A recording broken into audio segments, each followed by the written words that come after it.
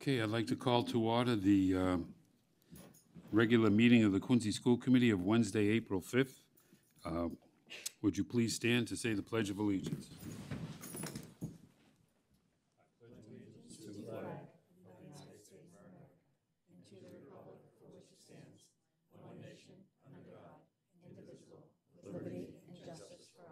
Please remain standing for a moment of silence and in your thoughts.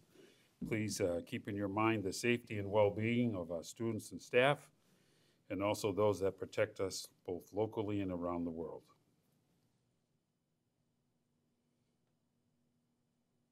Thank you. Superintendent, please call the roll. Cahill, Mr. Gattro, Mrs. Hubley, Mrs. Lebo, Mrs. Santoro, Present. and Mayor Koch. Present. Okay, at this time, I'd like to read the following. Pursuant to the open meeting law, any person may make an audio or video recording of this public meeting or may transmit the meeting through any medium. Attendees are therefore advised that such recordings or transmissions are being made, whether perceived or unperceived, by those present and are deemed acknowledged and permissible. Okay, I'll take a motion to approve the regular meeting minutes of March 22nd. On a motion of Mrs. Hubley, seconded by Mrs. Lebo. On the motion. I'd like to amend the minutes of the regular school committee meeting. During the presentation that Ms. Sarah DeFord did about the food waste, food diversion project, there was a error in some of the names. And so I just want to change the wording on this. The members of the group supporting the food waste diversion program are Ruth Davis, Shelley Dean, Sarah Dufour, Finbar Haleslip, Tom Henry, and Emily Lebo. And Ms. Owens has a correction. Okay. Okay, on the motion with the recommended amendments, all those in favor? Opposed? The ayes have it. Also, I'll take a motion to approve the executive session minutes of March 22nd. Motion, Mrs. Lebo, seconded by Mr. Bergoli. All those in favor? Aye. Opposed? And the ayes have it. At this time, we will go to item 2, which is the open forum. This is an opportunity for community input regarding the Quincy Public Schools community. And in this context, the community is defined as a resident of the city, a parent of a student who attends QPS, or an employee of QPS. Non-community people are not permitted to speak at open forum, but they can submit written statements to the school committee. After giving your name and address, each speaker may make a presentation of no more than 4 minutes to the school committee, and an individual may not exchange their time or yield to others. Is there anybody for open forum? Please come forward to the mic. Name and address, please. Angela Chen, and my address is 31 Densmore Street. So, hello, members of the school committee, teachers, parents, and students. I am Angela Chen, and today I am here as president of North Quincy High School's Asian Culture Club to call for the official recognition of Lunar New Year as a city holiday for Quincy. This topic has been previously addressed and brought up by several staff from previous years, with notable ones from our school's guidance counselor, Ms. Xia, and from the department head of math, Mr. Caldwell. They have made attempts to recognize the holiday by sending letters, but have failed. As an Asian American student attending North Quincy High School, where the population of the student body consists of 55% Asians, not having Lunar New Year off is simply mind-boggling to me. To the Chinese and other Asian populations, Lunar New Year is a very, if not the most important, holiday in our cultures. This is why recognizing Lunar New Year as an official city holiday is a must. Me and my team members here with me today have worked hard for the past month by getting advice from teachers, garnering an abundance of student support through spreading our petition and researching the facts and statistics surrounding this holiday. Now, the rest of my teammates will go more in depth about the importance of Lunar New Year to many cultures, the widespread support of the Quincy community for this change, and the real actions that should be taken by the school committee. I hope each of the school committee members carefully listen to our argument and take appropriate action. Thank you. Hello, my name is Jasmine Chen. I live on 59 East Elm Avenue, Quincy, Massachusetts, 02170. I am also a current junior attending North Quincy High School. North Quincy High School embraces more than 55% of students who are of Asian descent. Quincy Public Schools as a whole has a 40% Asian American student population whose families celebrate Lunar New Year. The district should consider this day as a district holiday for these reasons. Lunar New Year is a major holiday celebrated in many East Asian countries, including China, Taiwan, Vietnam, Singapore, and South Korea. Today, Lunar New Year is a special time to bring friends and family together for feasting and lively festivities to carry on the legacy that immigrants of Asian descent have fortunately carried to the US and various parts of the world decades ago. Depending on the custom of the region, this holiday can last up for as long as 15 days. While in the US we do not have such luxury, many Asian American students and staff members typically would take a single day off on Lunar New Year's Day. The next Lunar New Year will be on Saturday, February 10th, 2024, and we anticipate that many students and even staff members will take the day off. With nearly half the school's student body out of school, teachers may not want to teach new materials on this day, or they may need to plan on teaching the same lessons twice. A day off would allow a favorable compromise on behalf of both the students and the staff. And on the other hand, recognizing Lunar New Year as a district holiday depicts the fact that QPS as a city acknowledges diversity and embraces inclusion of the Asian American students and their families' cultures. Thank you. Good evening. I'm Nicole Chen, and I live on 66 Cliff Street, and I'm a junior on the Student Council of North Quincy High School. Today, I will be presenting evidence of the widespread support of this change from the community. Again, to reiterate, Mr. Codwell has previously sent a letter to the school committee regarding this issue. Although the school calendar did not implement the change, many school committee members were supportive of the idea. I will now read some of the replies of certain committee members to Mr. Codwell's request. Number one, from Mr. Frank Santero, said, quote, "I'm with you, Kip. We will still have to be open 180 days. We will need to add a day to our calendar," end quote. Next, Miss Emily Lebo said, quote, "Kip, thank you. We should consider this for next year," end quote. And following that, Mr. Doe Gertro said, quote, "Thanks for the note. Certainly worth considering for next year since the calendar is established for the 2021-2022 school year," end quote. In addition to support from many of the committee leaders, many people have opted to sign a petition. Getting an overwhelming 543 signatures, it is clear that this motion is widely supported by the general population of both North Quincy and Quincy High School. One more thing I would like to add. Last year, the city of Boston officially recognized and passed Lunar New Year as a day off despite having a substantially lower Asian population proportionally. Quincy is perfectly capable of doing the same. As we approach the time to vote on the new amendments to the upcoming Quincy Public School calendar, we as a community urge to have Lunar New Year recognized as a district holiday and thus have an official day off of the QPS school calendar year. Therefore, next Lunar New Year, which lands on Saturday, February 10th, should translate to a day off of that following Monday, February 12th. For the days in which Lunar New Year does not fall on a school day, the following school day should be taken off. We also recognize that if this holiday gets passed, one more school day will be added to the end of the school day. Not only have we raised support within North Quincy High School, hundreds of community members have voiced their support and endorsed the amendment through the petition our team has created. With a staggering 55% of students of Asian descent at North, it is unacceptable that we do not have a designated day to celebrate such a significant holiday with family and friends. This day of school is actively hurting the community. Instead, it will be more worthwhile to have a majority of the student body in school on that added day at the end of the year, rather than having a school day where everyone is out on a major cultural holiday. Furthermore, this official district holiday will serve as a time for others to learn and celebrate such a valuable holiday and allows the district to represent their diversity and inclusion. We urge you to take this into consideration while planning the new Quincy Public School school year calendar, and thank you for your time. Thank you.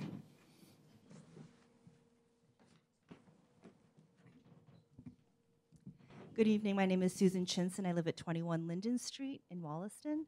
Thank you for this opportunity to speak to the school council meeting. This is my first time attending any such type of, and wanting to speak, so apologies for my sort of just impromptu-ness of all of this. I just heard about tonight's meeting this afternoon, and this was the only night I was actually able to make it this whole week, so I feel like it's meant to be. It's wonderful getting to hear these students advocate for the day off for Lunar New Year. As a resident of Quincy for almost 20 years, I am raising my two children who are currently at Atlantic Middle School here, and it was a decision that my spouse and I made to live in Quincy because we wanted to live in a community where there were other people who had similar values and experiences that we had and that our children would also have as well. With the growing number of the Asian American community here in Quincy, we really hope that you would also consider considering the day off, following other cities in the state of Massachusetts, including Hopkinton, Wayland, Brookline, and Boston. Quincy certainly is a place where has been an anchor for the Asian American community. As a board member of South Cove Community Health Center, also a former managing director of the Chinese Historical Society of New England. These are remarks personally of myself, but recognize that these are important issues that many don't necessarily know how to advocate for or engage.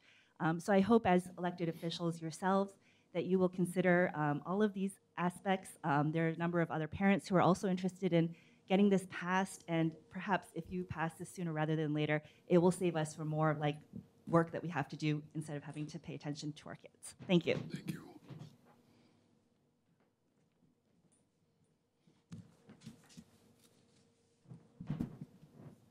Good evening. Dear Quincy School Committee members. Could you state your name? Oh, I'm sorry. That's all right. My name is Grace Young J., resident of Quincy. Give me my address. Okay, 6 Florence Street in Quincy. Dear Quincy School Committee members, we are writing to request that Lunar New Year be added as a day off for students in our school district. Lunar New Year, also known as Spring Festival, is a holiday celebrated by many Asian and Pacific Islander communities around the world. It is a time for families to come together, celebrate cultural, religious practices, and reflect on the past year. We are a group of Quincy stakeholders, residents, parents, community leaders, business owners, and students, with approximately 50% of the students in our school system identifying as being of Asian American Pacific Islander, AAPI, descent. The Quincy school calendar should reflect the population of Quincy families. By recognizing this holiday as a day off and respecting the cultural and religious practices of those who celebrate Lunar New Year, the school committee will demonstrate leadership while also promoting diversity, equity, and inclusion, DEI, within our schools district.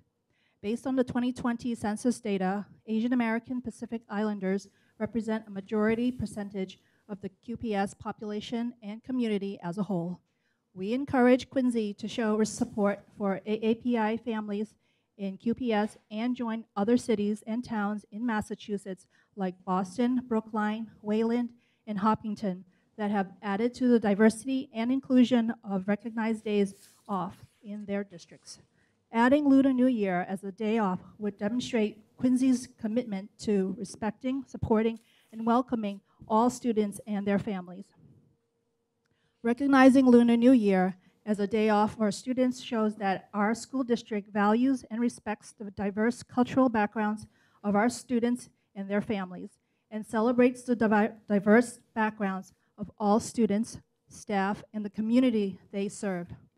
This would allow families to fully participate in the celebrations and pass down traditions to younger generations without the interference of academic obligations. It allows students to celebrate their heritage and traditions without having to miss school, and it promotes cultural awareness and understanding among all students and staff. Furthermore, acknowledging Lunar New Year as a school holiday can have positive impacts on AAPI students' academic performance and overall well-being. Research has shown that students who feel connected to their cultural identity are more likely to succeed academically and have better mental health outcomes. Celebrating Lunar New Year as a school community can help AAPI students feel more connected to their cultural heritage and identity, which can in turn benefit their academic and emotional well-being. Lastly, we strongly urge the school committee to consider adding Lunar New Year as a day off for students in our schools district. Doing so would be an important step towards recognizing Lunar New Year as a school holiday and promoting DEI in Quincy's school district, supporting the AAPI students and their families with the goal of fostering a sense of belonging, inclusivity, and respect for all students. Thank you for your time and consideration. Thank you. Is there anybody else for open forum? Last call, open forum? Okay, thank you to our speakers. Superintendent's report, item A, student recognition, Quincy North Quincy Winter Color Guard and Quincy North Quincy Band. Thank you, Mr. Superintendent. Thank you, Mr. Chairman, and good evening, everyone. Hope everyone is doing well. First is our student recognitions. I want to congratulate the Quincy North Quincy High Color Guard on receiving a bronze medal out of the 10 squads competing in the Scholastic Region A Division at the New England Scholastic Band Association Finals Competition last weekend. The students had their best performance of the year, and we are so proud of their outstanding season and accomplishments. Special congratulations to North Quincy High School senior Jason Lee on receiving the Ed Denon Memorial Scholarship presented by the Massachusetts Scholastic Band Judges Association. So congratulations to Jason Lee and all of the students and staff who helped participate in this great event. Quincy Public Schools high school band students participated in the Massachusetts Instrumental Choral and Conductors Association concert band competition last weekend. Congratulations to the Quincy High, North Quincy High Symphonic Band, which won a silver medal under the leadership of Matthew Kavanaugh, and the Quincy, North Quincy High School Wind Ensemble, who also won a silver medal under the direction of Michael DeMarco. So congratulations to those students, and thank you to our staff who helped that happen. Staff recognition. Congratulations to Athletic Director Kevin Mahoney for being recognized by the Massachusetts Secondary School Administrators Association as the 2022-2023 Ted Damko winner for his outstanding contributions to athletics administration at Quincy High School and the Quincy Public School community. So congratulations to our Athletic Director Kevin Mahoney, and of course the support of his two principals who are here tonight as well, Dan Gilbert and Keith Ford. High school spring concerts. Quincy High School's concert was held last night and showcased the talents of the Quincy, North Quincy High Symphonic Band, Wind Ensemble, Select Choir, and tenor bass a cappella. In addition, the Quincy High School Junior and concert choirs also performed. North Quincy High School's spring concert is next Tuesday, April 11th at 7 p.m., featuring the same citywide ensembles in the North Quincy Junior and concert choirs. So best of luck to those students and choir and band. On Thursday, April 6th, Quincy High School's career vocational and technical education students enrolled in our engineering, design, and development class will present their final presentations. Students work as a team to design and construct a solution to an engineering problem, applying principles they have developed in the previous Project Lead the Way courses. This year's projects include better backpacks, smarter safety glasses, hygienic handles, and bike helmet storage. Presentations will begin at 6 p.m. at Quincy High School in the Adams Lecture Hall. Congratulations to Lincoln Hancock student Alexandra Lee, who was selected as one of our 4 statewide winners of the Massachusetts Safe Routes to Schoolyard Sign Design Contest. Alexandra's design was one of over 500 submitted and features a multilingual design with text in English and Chinese.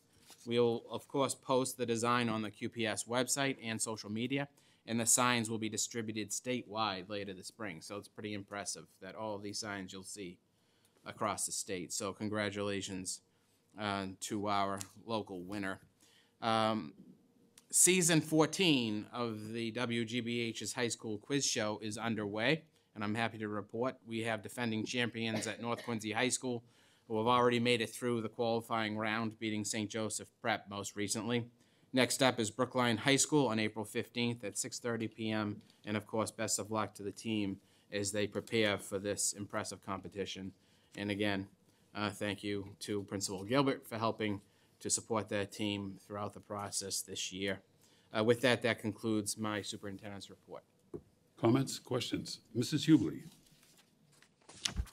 Thank you. Just for clarification, was the engineering final presentation, was it the time change? Because I have 7 o'clock. 7 o'clock, okay. It is. I'll verify and email everybody. Okay, thank you. Thank you. Anyone else? Mr. Bergoli. I'd like to follow up on the band and our music ensembles who have come so far in a short period of time under the leadership of our directors. I mean, it's outstanding what they've done. So continued progress, and they're doing a great job. Anybody else? I just want to add a thank you to all those. I mean, every week we hear student recognition and the many different things that are happening outside our classroom. On Friday, I just happened to be able to go to the Atlantic STEM Fair as well as the Central STEM Fair, was able to see Charlie Brown, all the things we offer to our students within the Quincy Public Schools. I just want to say thank you to everybody, because we do so many things outside our classroom that benefits our students in every single way. So thank you to all. Thank you, Superintendent. All right, we're moving on to old business. Mr. Chairman? Yes, Mayor Koch. Could I make a motion, we take item Hold on. 5A out of order? I gotta find your, say that again, please? Make a motion that we take item 5A out of order so we can hear our young people tonight. Okay, on a motion of Mr. Koch to take item 5A out of order. New business. On a seconded by Mr. Guttrow. All those in favor? Aye. Opposed? The ayes have it. Okay, Ms. Roy, Ms. Boudreau, and Ms. Krieger, please.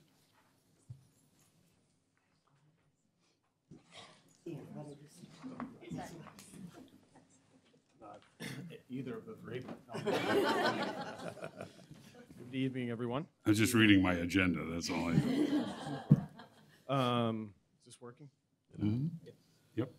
Good, okay. So, Mr. Santor, I don't know if you're still humming Charlie Brown, but I've been waking up, every day for the last week and a half, humming Charlie Brown. So I'm here to represent Ms. Boudreau, who is our department head for science at North Quincy High, as well as Marco and Madison, who have done an outstanding job. I don't know if you got to come to our STEM fair this year, but it was incredible. And if you're a judge, I don't know how you judge. All those projects are just amazing, but I do want to introduce our two students tonight, and I'll turn it over to Ms. Boudreau. Just from the entire staff at North, the pride that we have in the things that Superintendent Mulvey read about North, the students that we have, many of whom could not be here, but the two that are here tonight will impress you, I'm sure, with their projects. Good luck understanding actually what they're talking about, but we'll do some tutoring later if necessary. So am I turning it over to Mr. Ford or Ms. Boudreau? Yes. Okay, Ms. Boudreau. So, good evening. Thank you for inviting us here tonight to recognize and celebrate our outstanding science students. My name's Claire Boudreau. I'm the Science Department Chair at North Quincy High School. North Quincy High School hosted their 64th annual STEM fair on Thursday, February 9th, and we had 120 students present their projects to 55 judges. Students have been working hard since September to research and finalize their projects with the help of their teachers, Dr. Nicole Kamissis, Mr. Patrick Kessler, and Mr. Michael Kucha. From our science fair, we had 3 winners and 7 students who received honorable mention. We had 10 students who advanced to the Region 5 STEM fair at Bridgewater State College on March 4th, and we have 6 students who will be advancing to the Massachusetts State Fair on May 5th at MIT. 2 of our students are excited to present to you tonight. We have Madison Evans, who won 3rd place at the North Quincy STEM Fair, and Marco Mano, who won 2nd place at the Region 5 STEM Fair. We'll start with Madison.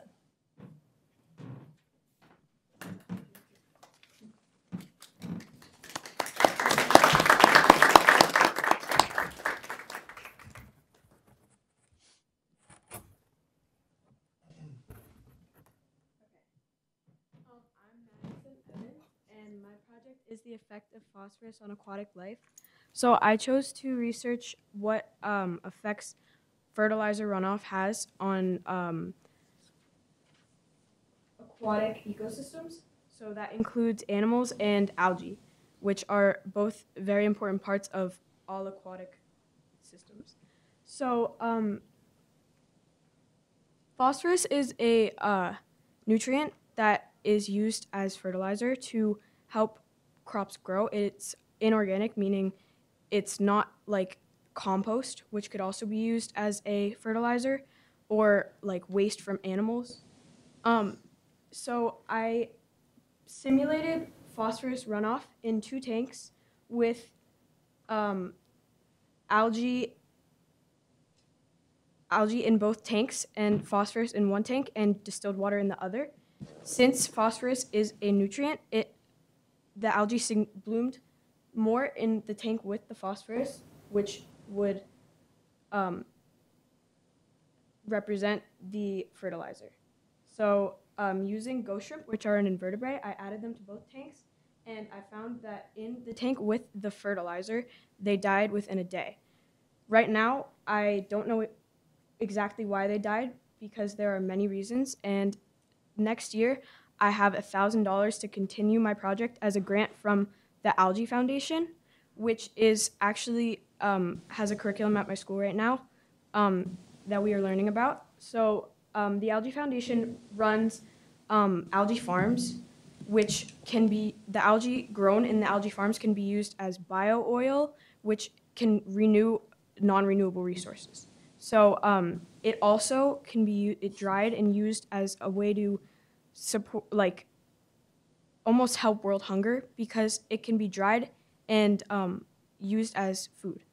So it's important that stuff like this is researched because algae is a really important resource, and the more research we do and the more information we spread, the more innovation we'll have in the future. So I chose to do my project on algae and pollution because right now those are very relevant topics, and yeah.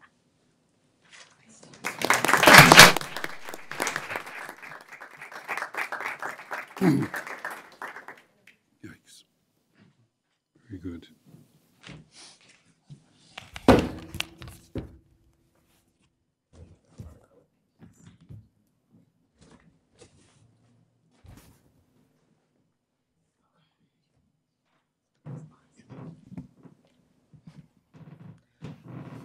So, hello everyone. My name is Marco Mano. I'm a current freshman at North Quincy High School. So for my project, the specific topic I chose relates to how does deuteranopia affect the visibility of optical illusions. Now, deuteranopia is the medical term for red-green color blindness. And for the specific optical illusion that I'm referring to in this experiment is the Benham disc, which was made by Charles Benham. So I chose my topic because I have a profound interest in optics, especially genetic mutations that cause the individual to experience certain diseases. Once applying it to university, I plan on majoring in something along these lines. However, I'm still a freshman, so who knows what happens down the line. I believe that everyone with vision issues will benefit from the data that I collected. So some quick statistics: more than 4.2 million Americans aged 40 years and older are either legally blind, having best corrected visual acuity of 6 out of 60 in the better seeing eye, or with low vision, having best corrected visual acuity less than 6 out of 12 in the better seeing eye, excluding those who are legally blind. The leading cause of blindness and low vision in the United States are primarily age-related eye diseases, such as age-related macular degeneration, cataracts, diabetic retinopathy, and glaucoma. Other common eye disorders include amblyopia and strabismus. So for my project, I had to uncover quite a bit of background research because eye is generally very complicated, and dealing with any project concerning physics does get pretty hazy with every single, for example, source of light affects the data. So I observed a few crucial points about how eyesight works, how humans process color, what is color blindness, and how does color blindness affect animals or humans, as we do classify as animals. So for the data or the methods for this project, so the Benham disc here was rotated at various speeds, or RPM, rotations per minute, or how long, or how many times this could rotate around in every single minute. It was rotated at various speeds of 60 RPM, 120 RPM, 180, 240 RPM, 300, and 360 RPM. Obviously, you need to have a huge range because you have to, take out any variables. It was recorded in front of a high-speed 4K camera where there was a deuteranopia filter on computers where I basically simulated being red-green colorblind without using actual human beings, because it wasn't really allowed by the guidelines. They didn't really want me to just, fortunately, but it could have been way easier. But thought outside the box, and using some programs I was able to find online, like Scratch programs from MIT, the color correction RGB color program that you could find on any like Chrome extension app store. And from that, you're able to record each specific color that comes off this disc. Because in actuality, once you spin this at a certain rate, you actually start to see colors. And I tested if someone was regularly colorblind, at which speed would they see the boldest color. So, throughout all the sets of data, it was found that the lowest velocity, 60 RPM, provided the darkest pigment to someone with red-green color blindness. So for this experiment, if I were to expand it, which I'm definitely tempted to, I would definitely try experimenting with the other types of color blindness, because deuteranopia is the most spread out, which is red-green color blindness, but there's also tritanopia, blue-yellow color blindness, and there's very rare case in monochromaticism where it's all black and white, which is extremely rare, so I didn't think it was necessary to test in that specific region. So after all this, I was able to win second place at the Region 5 STEM Fair, and yeah, there's quite a bit of data there. There's 3 trial sets, all of the colors, because it does get hazy at the part where you think about how do you record color or classify darkness. So in computer programming, their scale RGB colors. It's from 0 to 255, and when it's 0, it's absolute white. When it's 255, it's absolute black. And it's the theory in computer programming that every color could be made in that range. And so that's how I'm able to, this is this color, has this amount of red, this amount of green, this amount of blue in it. So yeah, that's the entirety of my project.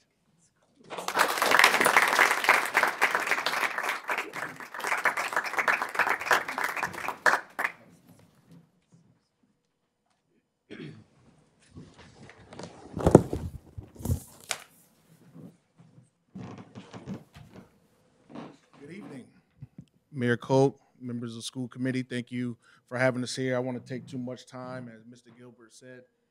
Just hearing some of our students already, our students are wicked smart right now. That's what I'm getting out of it at this point. But I do want to introduce our science department chair, Ms. Julie Krieger, coming up here. I really want to thank her, the rest of our science department staff and students. She'll go over our numbers specifically. We had over 100 students as well participate in the STEM fair. And again, just seeing the event from start to finish, seeing the judges that are there. One of the questions that I ask every student is like, what's the timetable? How long it took for you to do that? And those times kind of varied. But one thing that you'll notice, you heard it already from the 2 students that went before and our 2 students that are coming as well, the attention to detail through the whole process, right? We always talk about process, right? And seeing things through all the way. And that was evident through the STEM fair. And at Quincy High School, we're extremely proud of our students and what they were able to do, not only through this experiment, but really all facets of life and what they're doing in our school. Our 2 students that are coming up here have not only been involved in the STEM fair and going to regional and state, they're also involved in several clubs and activities representing Quincy High School the right way. So without further ado, I would like to introduce Ms. Julie Krieger.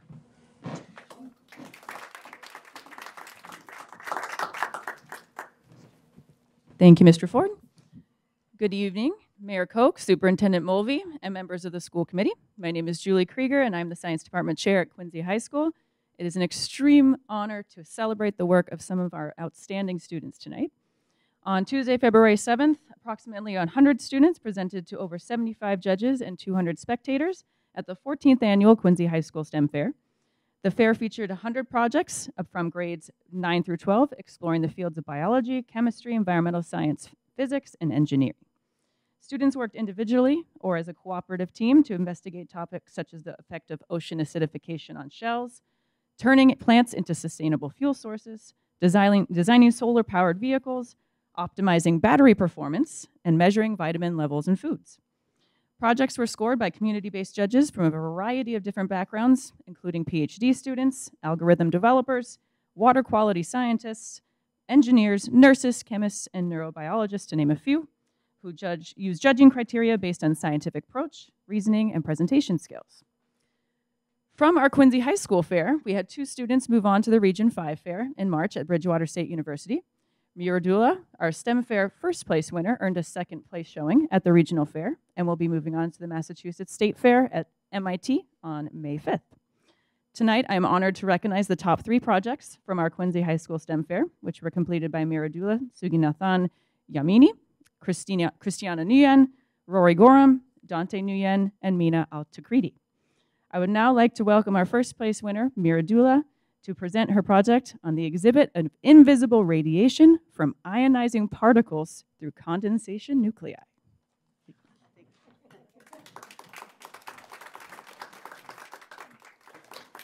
Hi, I'm Miradula Suginathan Yamni, and as Ms. Krieger said, my project was the exhibit of invisible radiation from condensation nuclei using ionizing particles.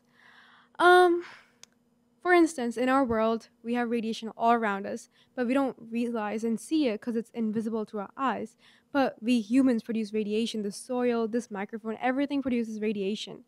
In my project, I made a prototype for a portable device that turns this invisible radiation visible to the human eyes and quantifies it using measuring the amount of radiation produced by ionizing emitting objects. And ionizing emitting objects are nothing but objects that produce ionizing radiation, which is background radiation. I use important processes. The purpose for this project was to quantify radiation around us and make sure that scientists and data analysis could use these projects and innovate further techniques for measuring radiation. I use chemical properties of condensation nuclei, which is tiny particles of solid or liquid found in our surroundings that help vapor convert into liquid, and supersaturated vapor, which is a vapor that needs condensation nuclei to convert into a liquid, and this is found from isopropyl. I merged these concepts together to make invisible radiation visible through radiation tracks. I also used dry ice, which we all know is about a negative 109 degrees Fahrenheit, and I built a portable device of a cloud chamber, which is like a constant environment where I can accurately measure my data. Because in total, I had 300 trials, and accuracy is crucial for my experiment. There are very positive and negative aspects of radiation. Too much radiation and too much exposure to human skin can cause cancer and various other diseases like acute radiation syndrome. But in the positive light, if you use the right amount of radiation and measure it using my project, and you'll be able to focus on a particular body part, you can potentially prevent cancer from spreading. Also, for chemistry labs and people who work in nuclear energy plants, there is excess radiation around them all the time. If we build a portable device like my project, it could potentially save lives. If there's too much radiation around them, it could warn them to evacuate and it could save their lives.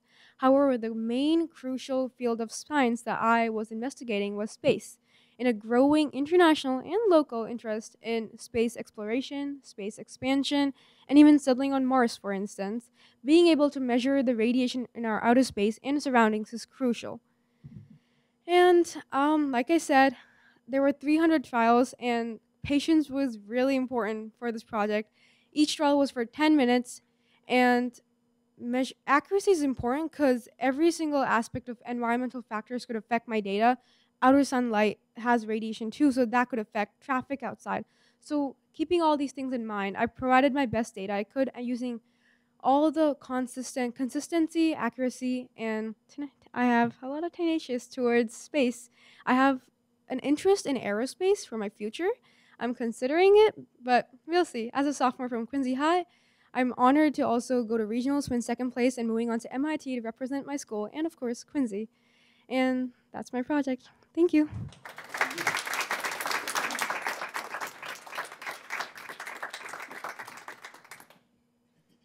Good evening, everyone. My name is Mina El-Takridi, and I'm a junior at Quincy High.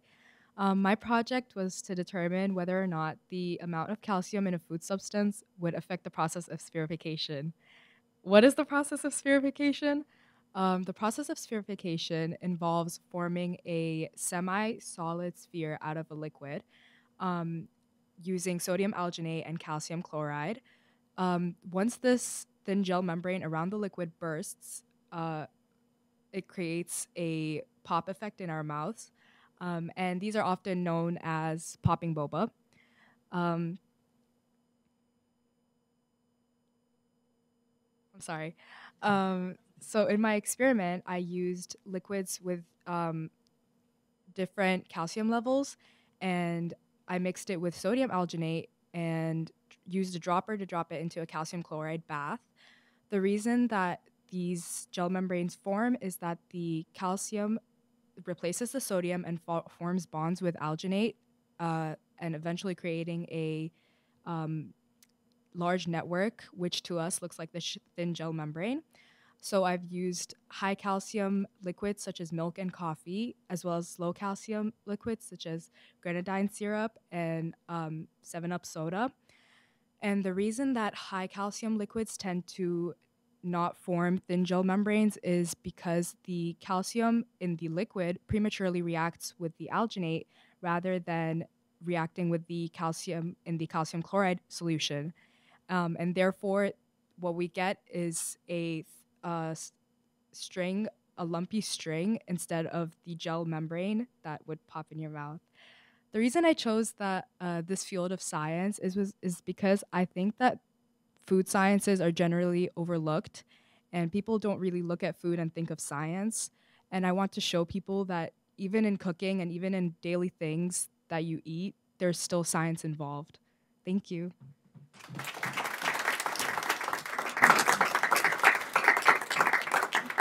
Okay, questions, comments from the committee? Mrs. Hubley. I was just going to say, these are all absolutely fascinating. You all did a wonderful job. Congratulations, and I wish you all the best at MIT, and I hope you come back and tell us the conclusion, because that's amazing. So I'm just in awe. So that was great. Thank you. Thank you so much for presenting to us. Mrs. Lebo. Yeah, thank you, Mr. Santoro. Incredible, just incredible. What a representation you are of our city and our schools and our teachers, K through 12. And I am so, so proud of what you have accomplished in the amount of testing that you did to stay on track with those projects is unbelievable to have that kind of focus. So you are going to be great, whatever you decide to do when you finish at high school. Mr. Guttrow. I just want to say exceptional diversity of projects. You know, I spend my days, I work for the U.S. Environmental Protection Agency, working with a lot of scientists. And there's some really dense stuff out there that's super hard to understand, but you explained it extraordinarily well. Each of you did that. And you know, especially on the pond issue and the phosphorus and the nitrogen issue, big issue, especially on Cape Cod, recreational impacts is a big deal. I'm colorblind, red-green colorblind, so your presentation was incredibly meaningful to me. You know, the other two presentations, superb. I mean, really the technical competency that you have to have on some of those, and then the interest in aerospace. I think you mentioned that. My brother works for NASA. If you ever need a job, give me a call. We'll put you in touch. So, thank you. Yep. Anybody else? Well, Mrs. Cahill. I'm not as smart as Mr. Guttrow, so I didn't understand any of it really. And you're all super smart, and I think probably smarter than most of us here.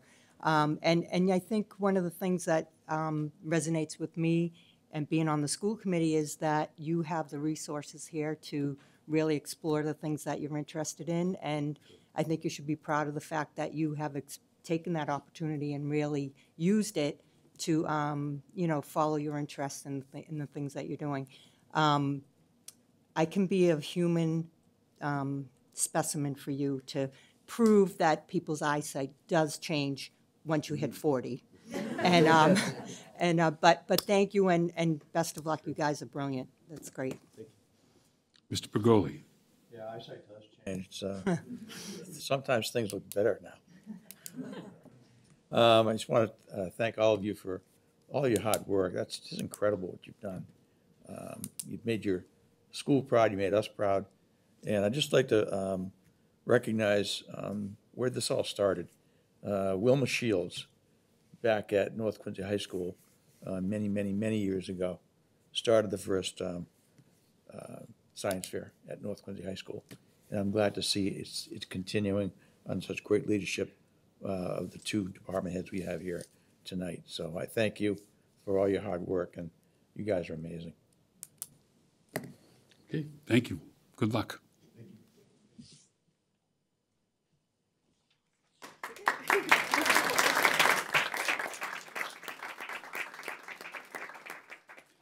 Okay, we're going back to the old business. Oh, yes, we'll take a recess for a minute here. 2024 Quincy Public Schools Year Calendar. Mr. Bergoli to present. Okay, we were, If we make a motion, we'll table the motion. Okay, I think the motion has to be made to table. You can't, you don't table the agenda item, you table the motion. Wait, Mrs. Lebo, you have the floor.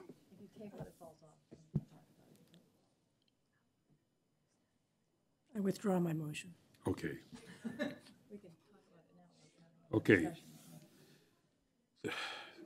We can table the motion once it's made, if you wish. Go ahead, Mr. Bergoli.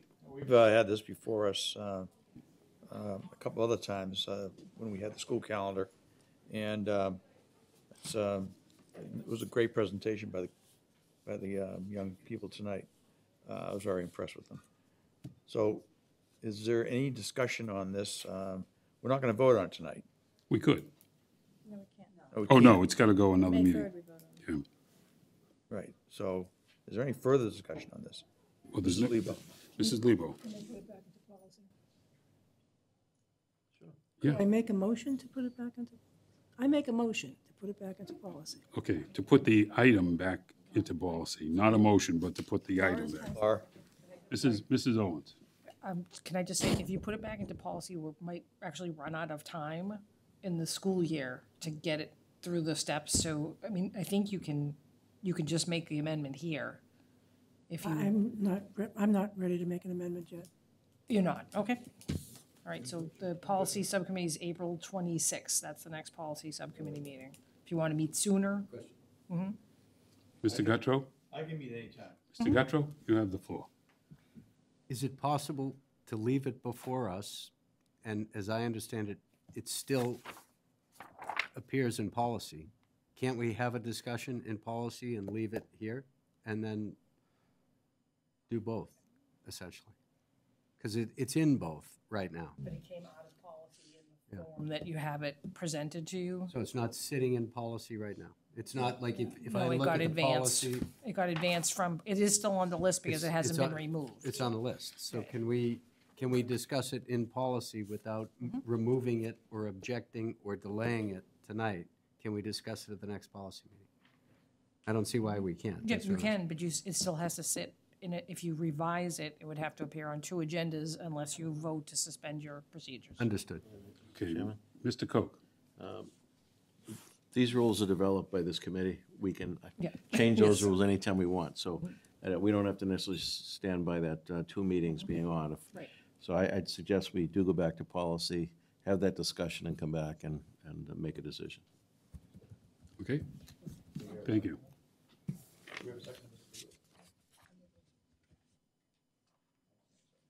Okay, there is no motion, other than it's still in policy, just removed from the agenda. Okay, item B, proposed revision of the school committee policy book, section 5.23, 2.3, emergency closings. Mr. Bergoli. So it sits here, and we're going to be voting on it. Is it May 4th? Okay. That's it? Okay, item 5B, MCAS and accountability update. Ms. Perkins, Ms. Roy, and Mr. Tierney to present.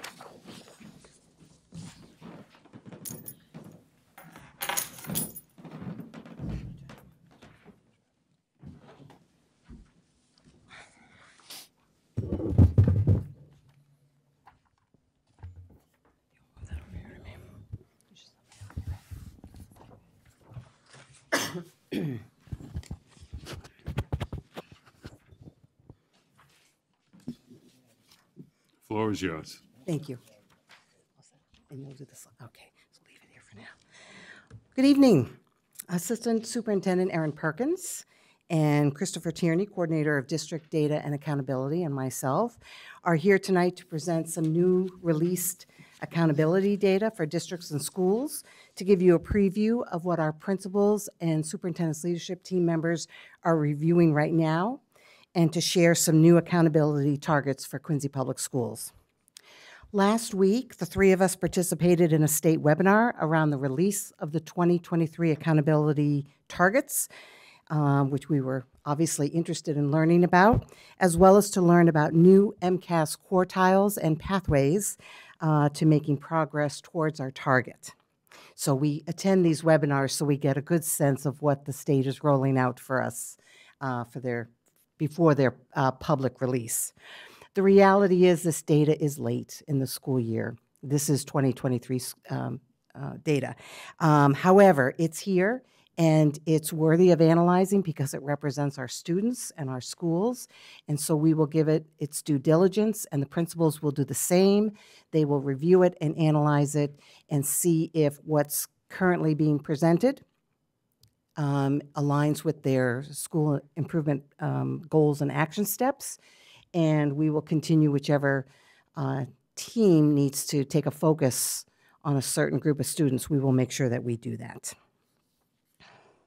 So for the agenda, we just want to give you a brief reminder of why ESSA is related to accountability. We want to take the time to share the state's 2023 MCAS test administration windows that our students are participating in, and we will show and discuss some models of how the state reports our MCAS achievement data and determines our accountability targets.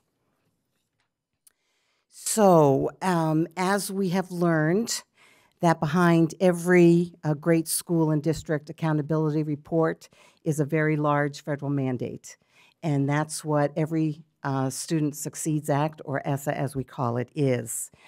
This is the current federal K-12 education law of the United States.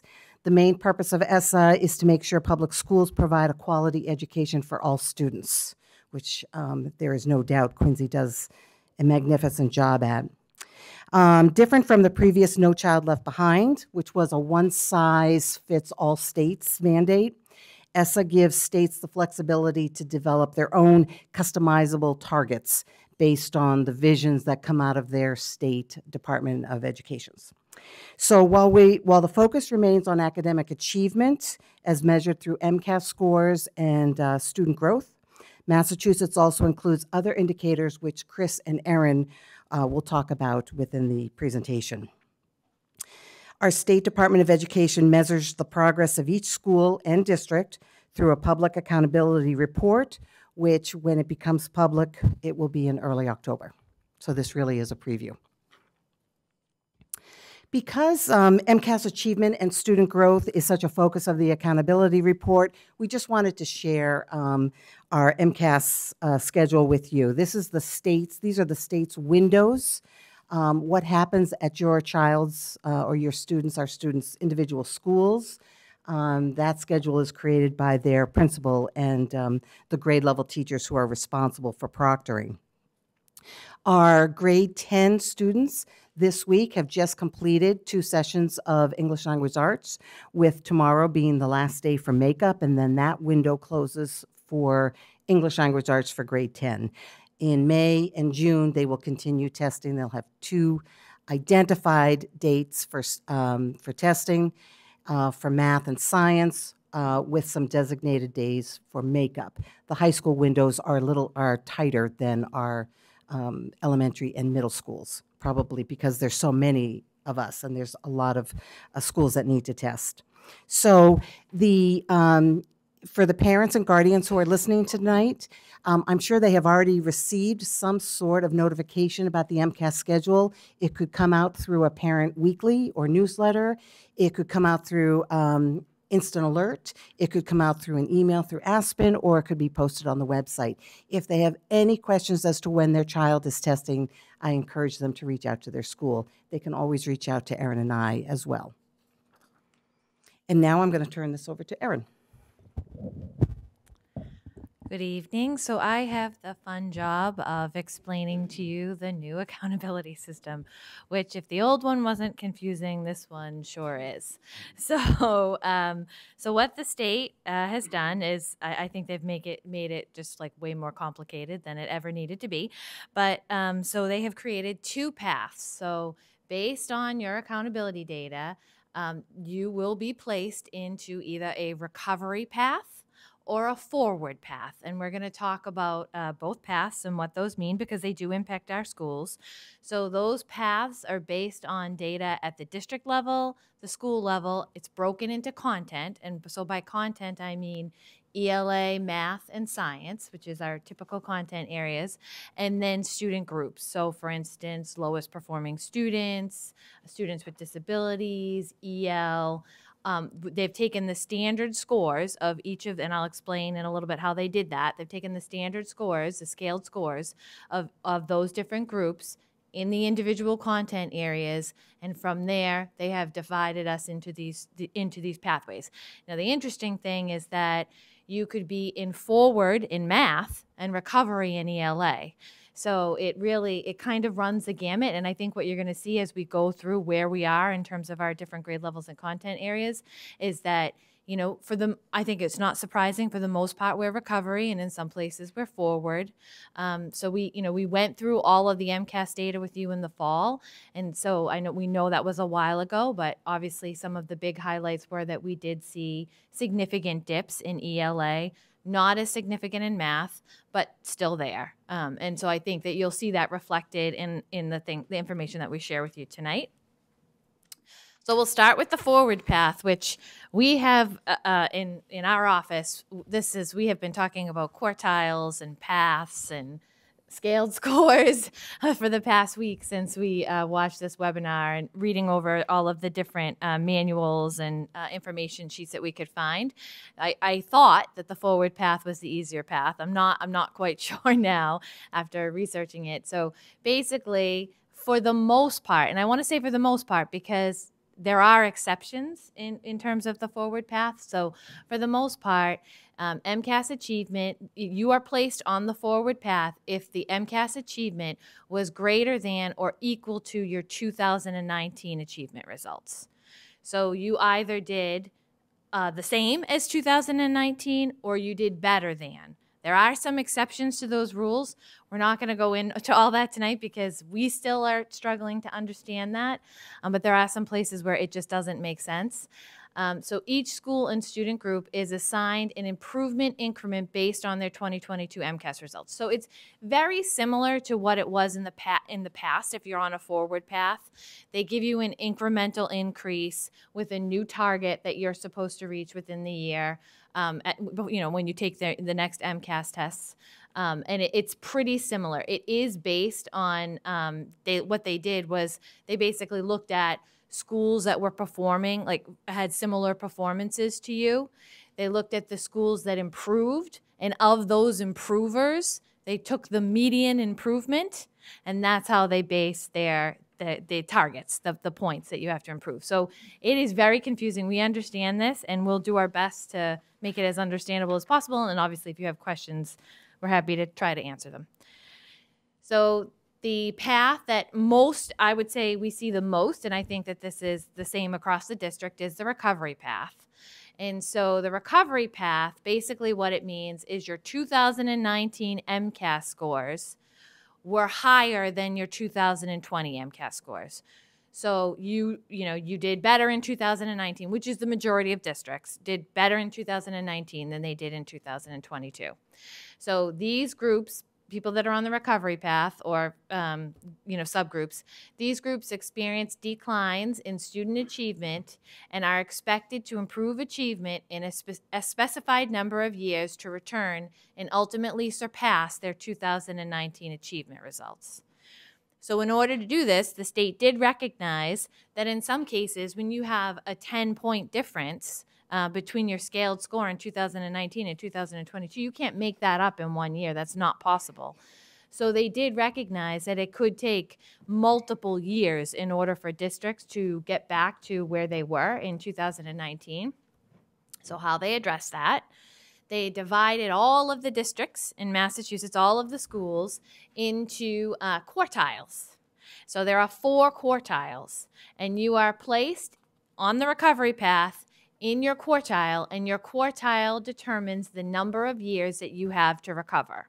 So your 2019 levels of achievement. It's based on how significant the decline is, and I'll talk about that in a minute. And how they figured that out was it's basically the difference in the average scaled score between 2022 and 2019. So, and I'll explain this in a minute, but if you have a 10-point drop in your scores, you're going to be placed in one quartile. If you have a 5-point drop in a score, you'll be placed in a different quartile. So here's the quartiles. So quartile 1, if you're placed in quartile 1, you have 4 years to recover. If you're placed in quartile 2, you have 3 years. Quartile 3, you have 2 years. Quartile 4, you have 1 year. So just to kind of give you an idea of, you know, where we kind of fall with this. So in quartile 1, which is 4 years, which we found very confusing. We don't understand why they didn't say quartile 4 was 4 years. To have them reverse numbers has made it very difficult for us this week. So for quartile 1, you would have had at least a 10, say ELA, because it's different for ELA and math. It's different for high school versus non-high school. So we'll go with non-high school students, ELA. You would have had to have had a 10-point drop or more in order to be found in quartile 4. In quartile 2 in ELA, I'm sorry, quartile, see, I did it again. Quartile 1, thank you. Quartile 1, you would have had to have a 10-point drop or more. In quartile 2, you would need to have a 7.3 drop or more to be found in quartile 2. In quartile 3, it's 4.5 or more.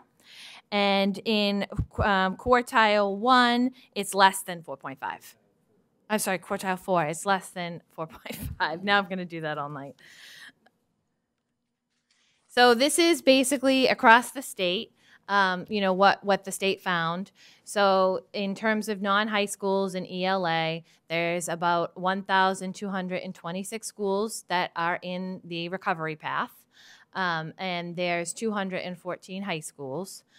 Same thing in math, you see a little over 1,000 schools. Our non-high schools are in the recovery path, and 196 high schools. In science is 424 non-high schools and 306. So you can see, obviously, you see the difference. You see the percentages of schools in the chart below. The recovery path is significantly more than the path forward. So the majority of the schools in Massachusetts are falling in the recovery path. So now we're going to talk about how we did. And so we took this, we looked, this is all district data, so we did not break this down by schools, but the individual schools do have their data. And so just, you know, to kind of go over just a few. So for our non-high schools, which is, you know, all of our schools that service children in grades 3 to 8, for ELA as a district, we were found to be in the recovery path, which again is not surprising given, you know, what we know about our MCAS scores and what we saw in the fall. And so we were found to be in quartile 1, which means we have 4 years to recover for that. So our drop there was just about 9.7. So we were very close to that 10-point mark. In math, we're also in the recovery pathway. And for this, again, we did score a little bit higher. Our scaled scores were a little bit higher in math than they were in ELA this year. And so we were placed in quartile 2, which means we have 3 years to recover. In science, we were placed in a forward path, which is great. You know, so we had pretty similar scores to years prior in terms of our science scores. For high school, they have a recovery path for ELA, and we're in quartile 3, and which means we have 2 years to recover, and our drop there was just about 3 points, so not as significant as our 3 to 8 ELA. I think in general, our high schools did pretty well. They're minimal drops compared to, you know, some of the other grade levels, which is nice to see. Math, we were placed on a path forward. In science, we were in the recovery, and the quartile we were placed in was 4, which means we have 1 year to recover, and our drop there was only 2.6. So not a terrible drop from the years before. So for EL and former EL, I won't go through all of them, but you can see the majority is we're placed in quartile 1, which means that we have 4 years to recover. On the ELA side, we did see some more significant drops. We ranged from a 13-point drop in ELA and to a 5.9 drop in science. So we had a big range there. And then for our high school students, we are also in recovery. We're in quartile. It ranges. We're in quartile 2, quartile 1, and quartile 2 again. So our ELA score, we did not see a significant drop. It wasn't as significant as the other grades, I should say. It was a 3.7 for our high school EL students and former ELs. And for math, it was a little bit more. It was a 9.6. And for science, something we will need to focus on, it was a 10.9. So a more significant. And for students with disabilities, we also, have a mix of recovery and forward. Again, I think our high school students, which was nice to see, and I'll talk about that in a second, but we really didn't see significant drops in the high school in terms of our students with disabilities, which I think is a credit to our staff and our students. But in the non-high school for students with disabilities, for ELA, we're quartile 1, so we have 4 years, similar to the all district, all students, and we saw about a 9.7 drop, which is pretty similar to what our all students was. In math, we're also in recovery, but we're a little higher, quartile 2, 3 years to recover, and it was a 7-point drop. For high school, we're in recovery for ELA, but it was only a 3-point drop, which we were happy about. Math, we're on moving forward, and for science, we're in quartile 4 with 1 year to recover, and it was a 2.6 drop, so not as significant. And then finally, lowest performing students, which Maddie and Chris are going to talk about. We do have lowest performing students again. We have chronic absenteeism again, all kinds of fun stuff. So we will, so they did give us the list. As Christopher said, I just want to highlight, and we'll talk again about it at the end of the presentation, that they gave us this list in February. Children take MCAS in April.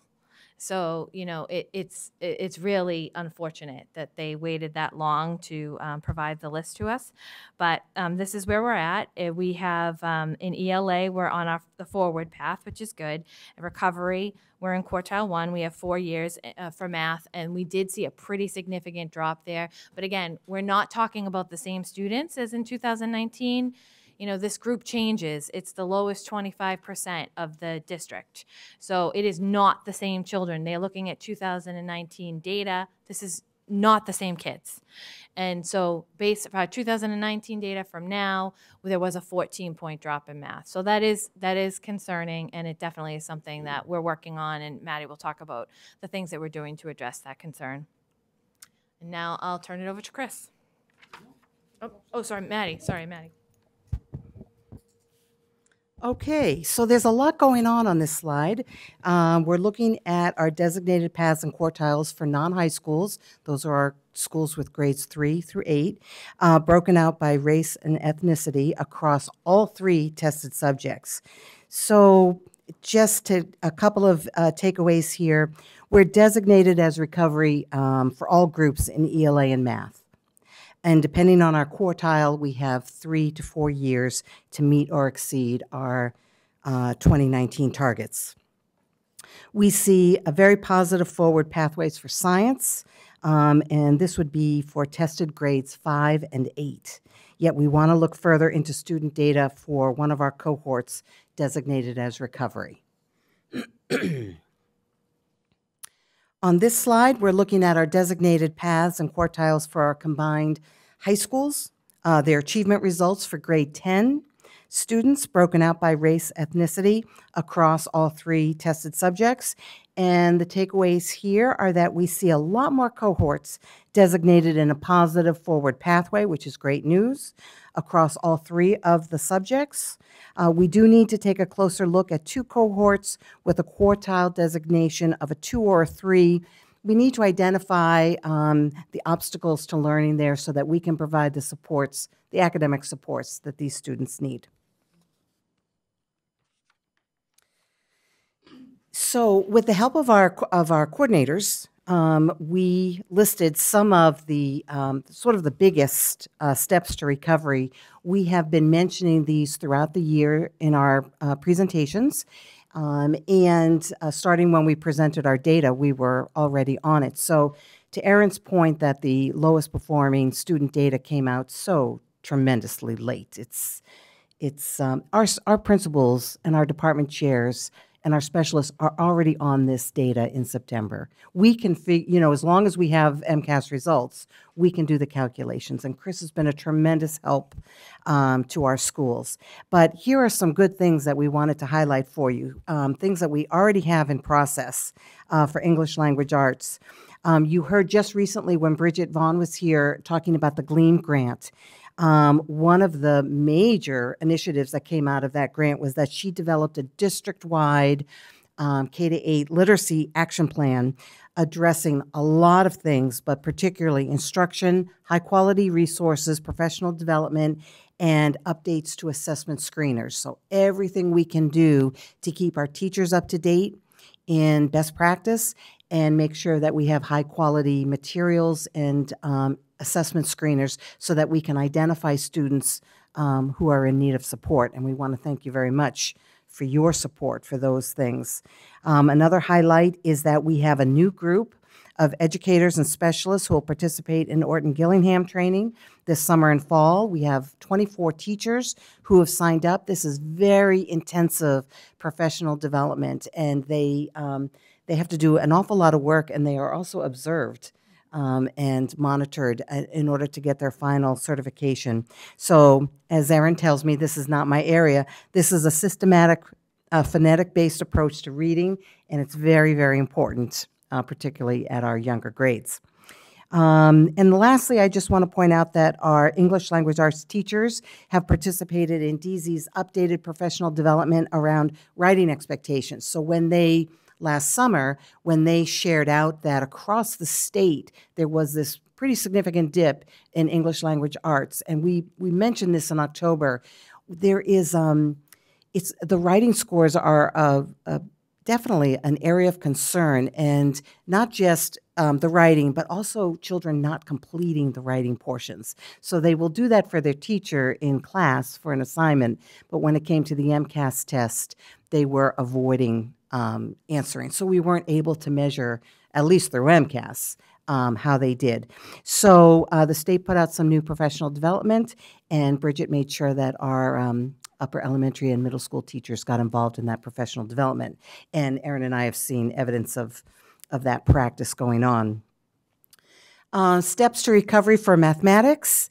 Of course, you're already familiar with our adoption of illustrative mathematics, which is a high-quality resource, and it's rolling out in K-5 classrooms with support from principals, Kim Quinn, and her math interventionists.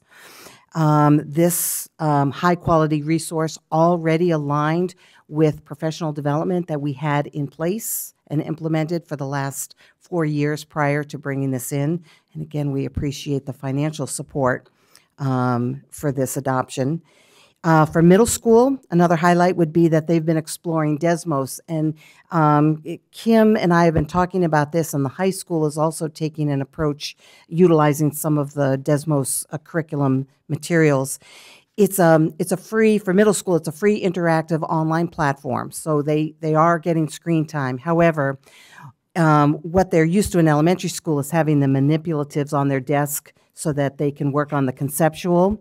So even as they kind of graduate up through the years and their abstract becomes stronger, they still need to solidify those foundational skills. So this is turning out to be a wonderful tool. So something that we are implementing to support our students in mathematics. The other thing is, and I'm going to be able to experience this next week with middle school professional development, we have connected the expertise of Heather Wojek, our EL coordinator, and her EL team, and we are connecting them, we have connected them with our middle school math educators.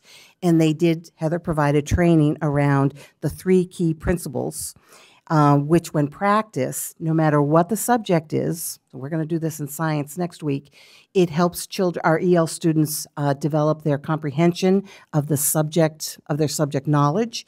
It helps them to interact in the classroom during learning time, and it increases their higher order thinking skills.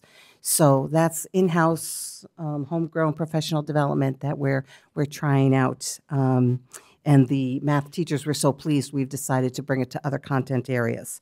So anything we can do to help our students with their mathematics, whether they're students with disabilities, students with EL, or just students on a regular pathway who struggle with concepts. And now I'll turn it over to Chris. Thank you, Maddie. Good evening, members of the school committee. I will be taking you through our 2023 accountability targets, which were recently distributed to districts across the state. The state has acknowledged the late release of these targets for this year, and they are aiming to have the 2024 targets out to us in the fall. Okay. The 2023 accountability report signals a return to full accountability system since the COVID pandemic began. This includes the lowest performing student groups, which we'll be going over in detail on the next slide. The normative component or accountability percentile, which measures the performance of all students in a school compared to other schools in the state. The overall classifications system that the state uses to identify schools that may need assistance or intervention. And finally, the schools of recognition, which are identified for their academic accomplishments. So the lowest performing student group, or LPS as we call it, is an indicator that aims to highlight and close proficiency gaps that may exist within a school or district. Students are identified as LPS based on their average ELA and math MCAS scores.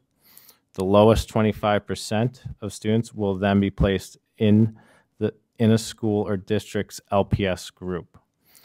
Students are identified using the cohort model, which means a student must have been enrolled in their current school the year prior, as well as have taken the MCAS in that same school for both years. Due to this fact, there is no LPS group for high school students.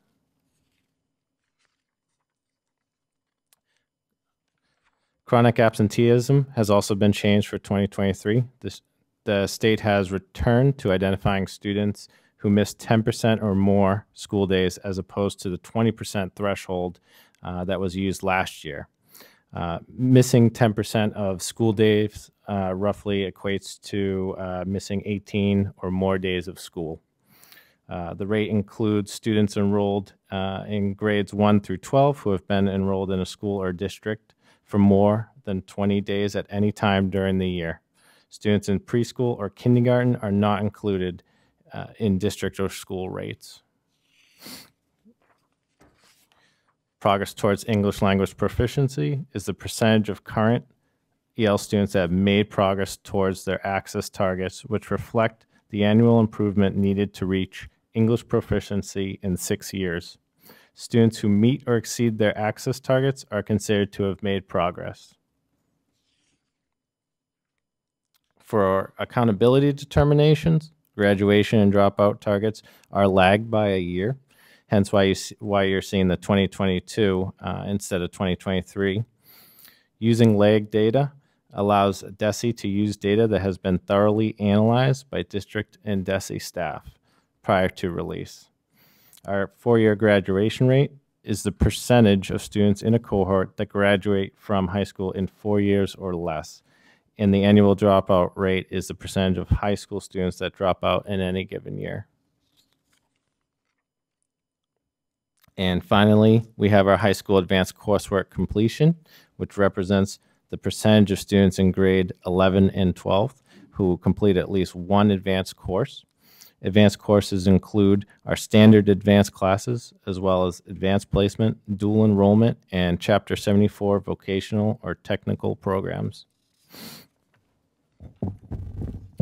So just in summary, we are so fortunate that for the principals and the superintendent's leadership team and the teachers and interventionists and all of the staff that we work with, because although this information was released in March, which I think it's just ridiculous. Our schools do not wait for that information. You heard all of the school improvement plans in the fall. You've heard throughout the year, Kim was here and Bridget were here presenting on illustrative math and CKLA, and we've seen the math interventionists and, we've heard about the literacy intervention. So, I think you've heard all of the great work that is happening throughout the district that we did not, when we received our data, not just this year, but last year as well, that our schools, our staff, our teachers, our students have worked really hard to recover from the COVID-19 pandemic. They didn't wait for the Department of Ed to release their data in March. They've been working on it for the past 2 years. So although we're frustrated, as other districts are, at the lateness of this information, we do know and we feel very confident that Maddie, and I have been in classrooms all over the city, that there is great stuff happening in this district. We don't need to wait for the Department of Education to tell us what we need to work on. We do that ourselves, and we have been working on it, for a long time. And so in terms of accountability, we are back to our full accountability system. We'll probably talk more with you about chronic absenteeism and how we'll start to monitor that, next year. At this point, it's too late to jump into that now. They're telling us that our new accountability data for next year will be released sometime in September and October. So this is where we're at. We just wanted you to know that this was the information that we've just been given, and we're happy to try and answer any questions. Thank you. Comments? Mr. Gautreaux. Clear as mud, as you were saying. Yeah. It's some pretty dense stuff. So I have 3 things. One, does this suggest that the younger students were the most directly impacted by COVID learning loss? Is that, it looks, those numbers, there's more recovery than the high school numbers. Yeah. I don't know if you can necessarily say that. I definitely think younger students were significantly impacted, especially because that's, when students build all those foundational skills like learning to read and write and math. So they absolutely were significantly impacted.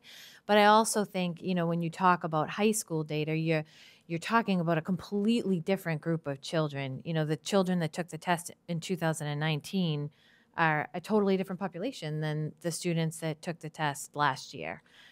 So when it says 4 years, it's 4 years to get back to where they were in 2019. Yeah. And so for some of those high school kids, they could be graduated. They probably are graduated, probably most of them, yeah. Mm-hmm. Okay.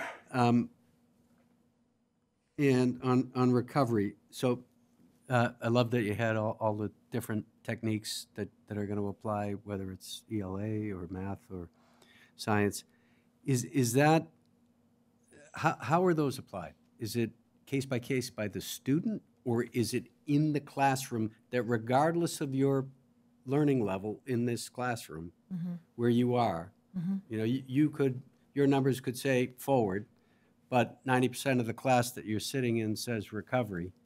You're still getting the recovery assistance? Is that, I'm trying to figure out how that, you target the students that need to be targeted without, or do you basically just have to do the whole class?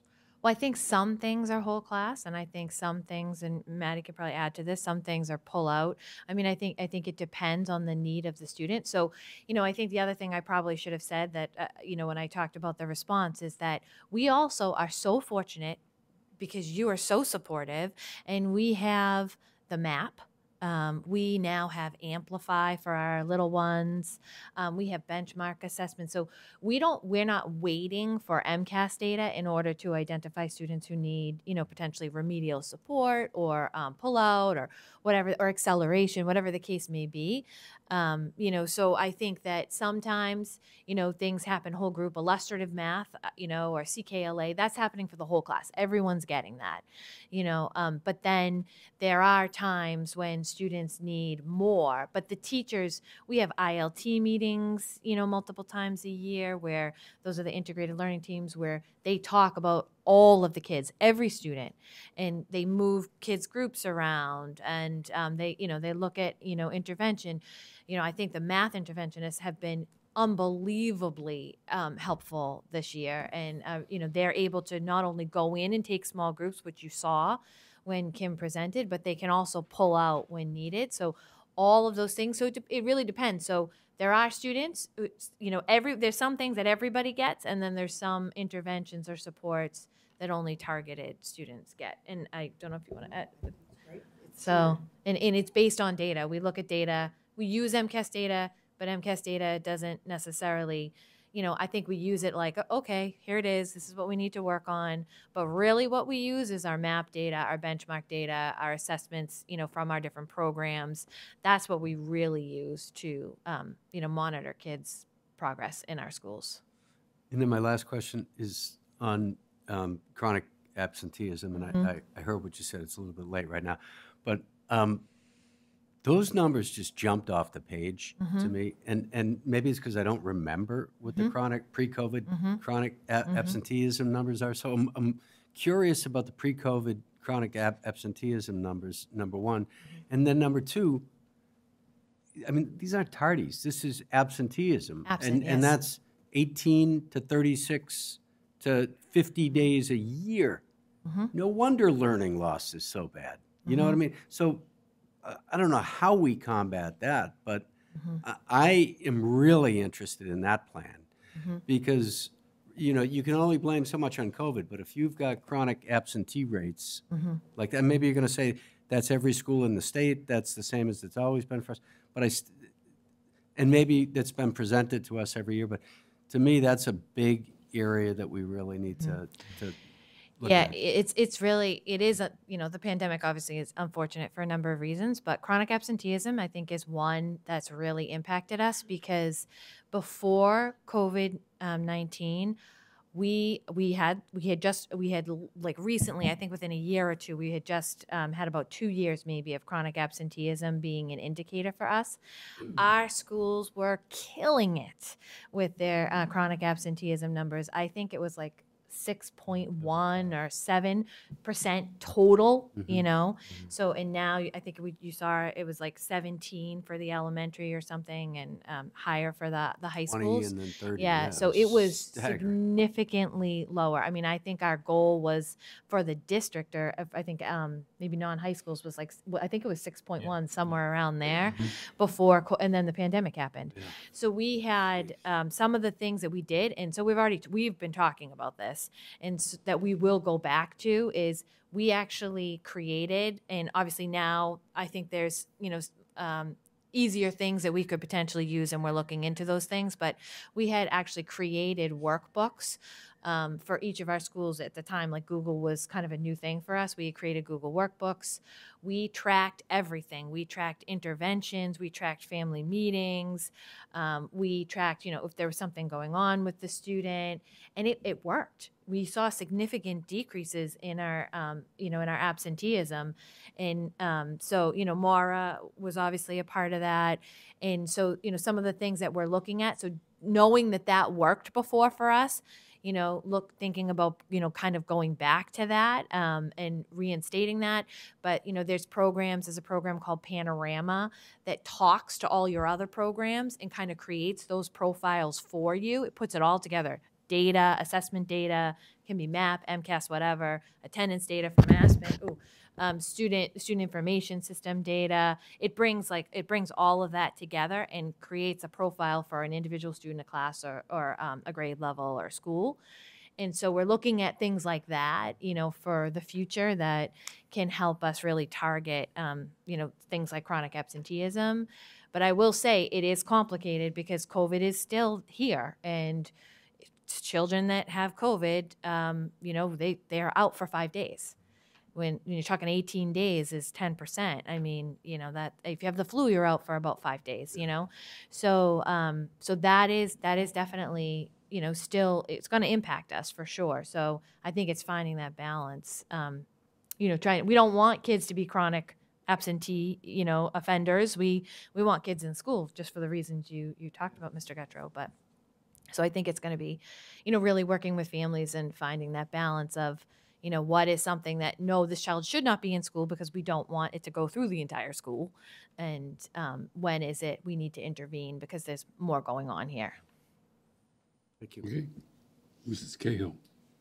Did you, I mean, I think some of the numbers to me are understandable, like the English learners, and, you know, they have to be present to really be able to, you know, learn and learn the language and all that. So some of the numbers I don't think are alarming based on COVID, you know. But I do think, and I appreciate the fact that the MAP scores, and I think that, and I'm assuming, and I think the expectation here is that you look at those scores during the year, and that's how you base your initiatives and the things that you're doing in the classroom. But when you got this report, you know, this mandate that the state's given you, a couple of things. Did you have any way of comparing how we are with other school systems, like as far as the recovery and the forward, you know, that kind of thing? And also, what happens if you move into, you know, if your score changes instead of in 4 years, in 2 years, like, what are they doing? Like, how are they, are we off a list? Like, what's the? Yeah, you can. I don't know, Chris, you know, if you want to talk about that. Yeah. So even if you're put into a quartile that you may need 4 years for recovery, if you meet that in, say, the next year or 2 years, you're immediately removed off the recovery path and you're put on a forward path. Okay, that's good. And we do, you know, I mean, I think, you know, we look, you know, we do look at us compared to other school systems. I don't think, you know, I think what we look at is more, at least for this data in particular, I think we looked more at kind of like the number of, okay, you know, like how many other districts fell in quartile 1, you know, so things like that to see, you know, and it's significant. I mean, it's a ton of districts that fell into quartile 1. So, you know, we do look to see, like, we're not the only ones, right, out here, you know, kind of in this group. But we didn't look at any maybe surrounding district scores, like a Weymouth or something like that. We didn't look at that. Yeah, I don't think it's provided. Yes, yeah. It's not available to us right now, just our.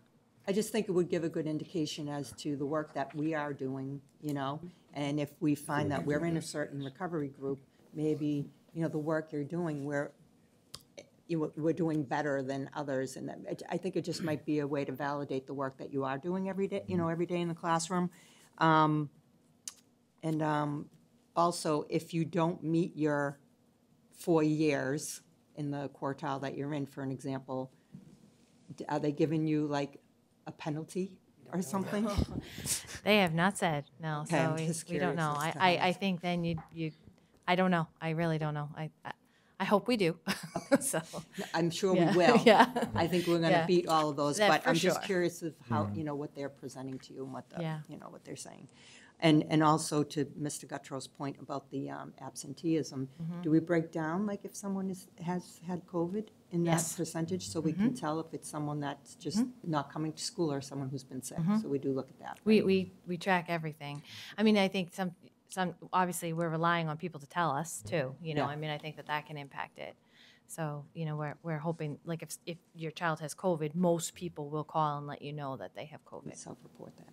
Okay. Thank you. Anybody else? Mr. Bergoli. I think Mrs. Lebo had her hand up first. Go ahead. Thank you. Mrs. Lebo. I can't stand them. I really can't. I can't. Why they make this so complicated every single time, I don't understand. And to get this data out on March 22nd and expect us to be actionable I mean, it's insane, it really. So I know our teachers and our principals and the assessment teams do a phenomenal job, but this is a huge ask. It really is a huge ask, and it's kind of infuriating that these people come up with all these things to make your lives and our teachers' lives more difficult instead of more helpful. Personal opinion. But, when I look at the state data, what Mrs. Cahill was talking about, the number of schools and the percentage of schools are in there. So you can sort of see, you don't know which schools they are, but 71%, 71.8% of the schools, high schools in ELA, and 91% of the high schools in science are in there. So it's just, it's not us. No, It's no. not us. Nope. I also want, not only is the map data so actionable that I love it, but even when we heard the presentation about the CKLA, and they were talking about that pause, where the kids who got it, they could give them enrichment, and then they paused and made sure those other kids caught up, which I think is phenomenal. It really. is, That's just a great model. It really is a great model. So I'm thrilled that that's built in. The lowest performing students, another one of my favorite topics. There's always going to be 25% of the students are going to be the lowest performance, even if they're all getting A's. There's going to be 25% of them. So I really don't understand why we're talking about that. I have one question for Chris. The cohort where it says tested in the same school the previous year, the cohort model, what does that mean? So in order for the cohort model to work, a student would have to, so for example, a third grader or a current fourth grader would have had to have been tested in third grade in that same school. And then now that they're in fourth grade, they would also have to be tested in that same school. So they compare both their years within that school to form like that becomes their cohort as they So as they move from elementary to middle school, does everything start over again? No, but I mean, it's a new school, so technically, because if it's a single feeder, like a Southwest, then they're gonna get the scores from that other, it would be the fourth grade LPS group, right? But if it's a multiple feeder school, then it would be a new list. Yeah. In the advanced coursework, I'm assuming, you didn't mention it, but I'm assuming early college, high school also works for that. I'm not sure about early college, high school. Yeah, not positive on that. We'll have to check on I mean, that one. It should, I think. If Dual enrollment works. does, but yeah, dual enrollment definitely does. We can ask Dan Pacho. Yeah, it should work for that. And the other thing about the absenteeism, unfortunately, I've known families that the kid wouldn't go back to school with a mask on. So even though they had COVID and they're out for 5 days, they would not go back to school and wear a mask for 5 days because they were uncomfortable wearing a mask when nobody else was. So they stayed out for the 10 days. And I also know some kids who've had COVID twice in the past year. So I don't think your numbers are going to be stellar yet. And until the directions about what we should do if we have COVID change, I think we're going to be facing this, unfortunately. And I'm very, very appreciative for this. Not for this, for you guys, for you guys deciphering it for us and bringing it to us. But again, once again, disappointed in the state for making everything so difficult. Mr. Bergoli. My first point was going to be, the commissioner was a middle school principal at one time, wasn't he? Or some type of role in education? Yeah, definitely. Yeah. So he sends this out to the state. It's nonsense.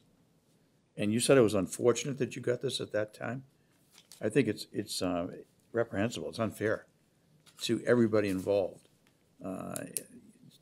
Because you guys, and including the SLT and the teachers, work extremely hard for our kids on a daily basis.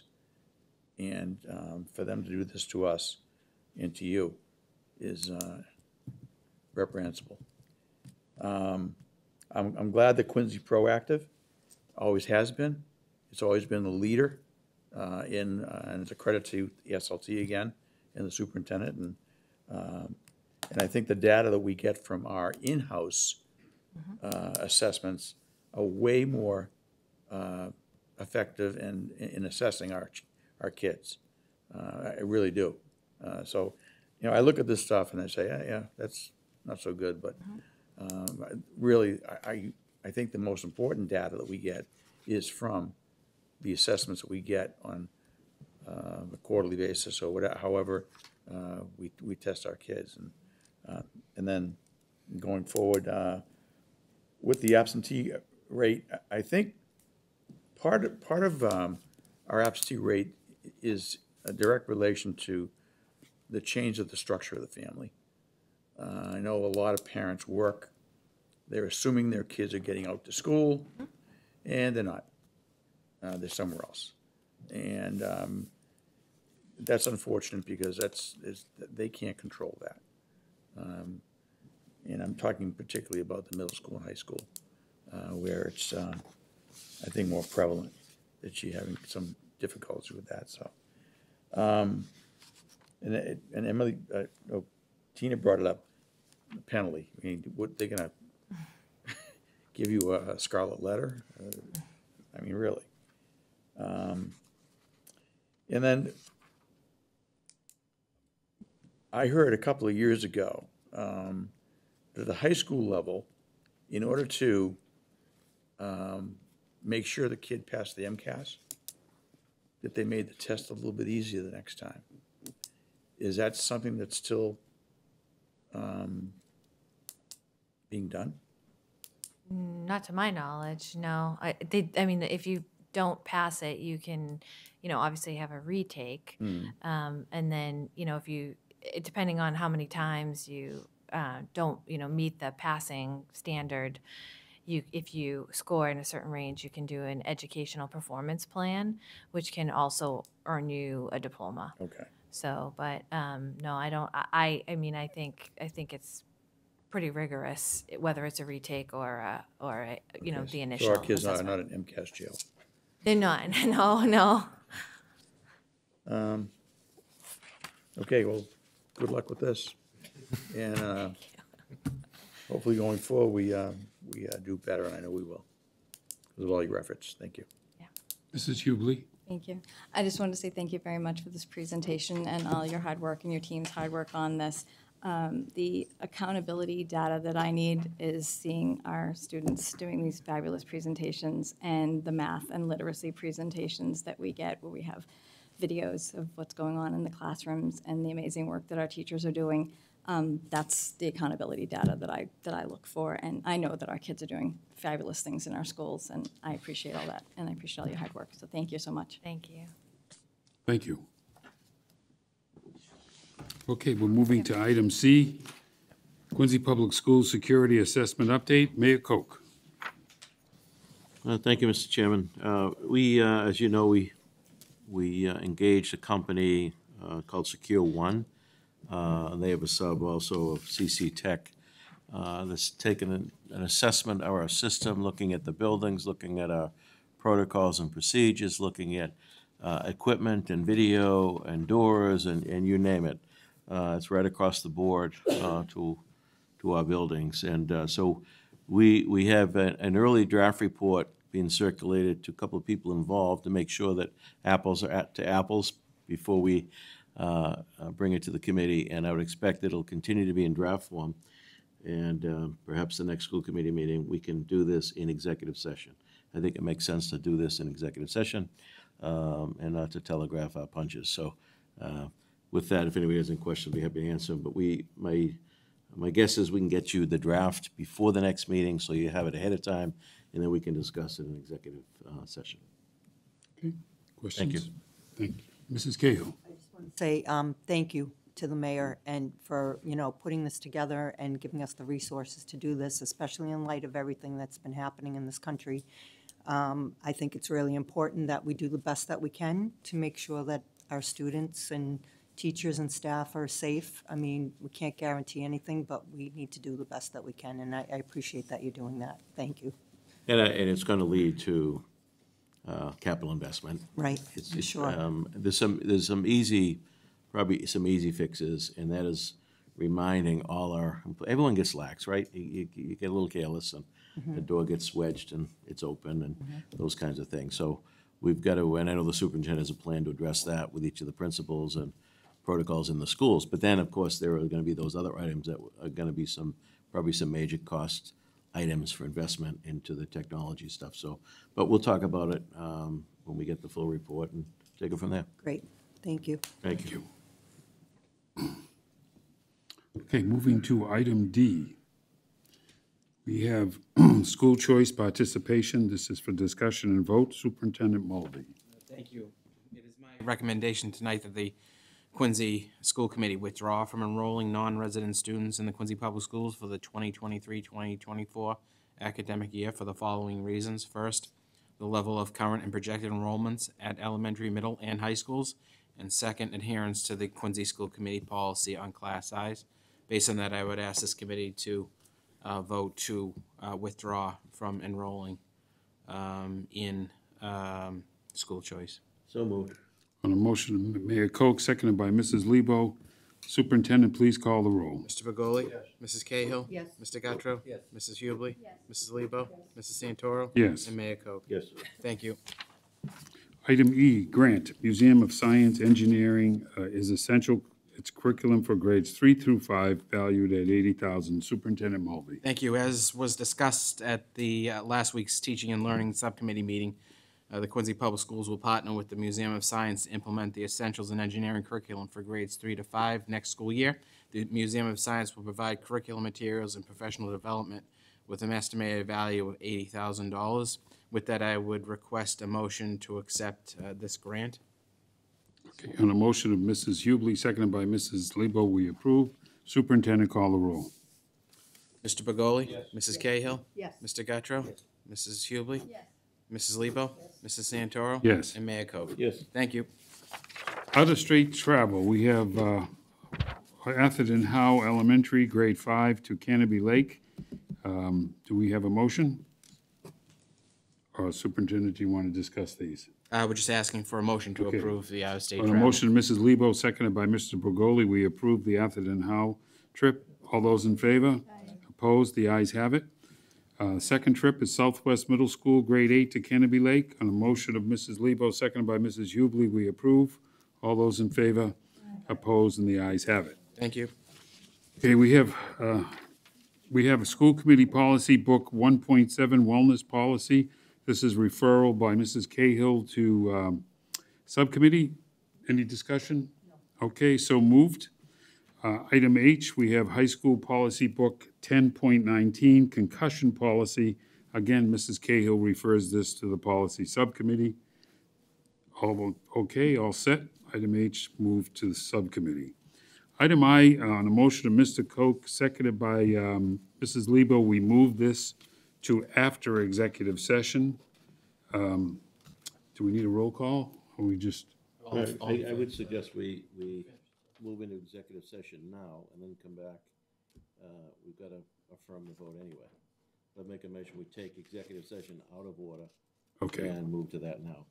Okay, seconded by Mrs. Lebo. Superintendent, please call the roll. Mr. Begoli? Mrs. Cahill? Yes. Mr. Gattro? Mrs. Hubley? Yes. Mrs. Lebo? Mrs. Santoro? Yes. And Mayor Koch? Yes. Okay, we will be returning. Okay, we're back in session. We're going. Not yet? Tech hasn't kicked on yet.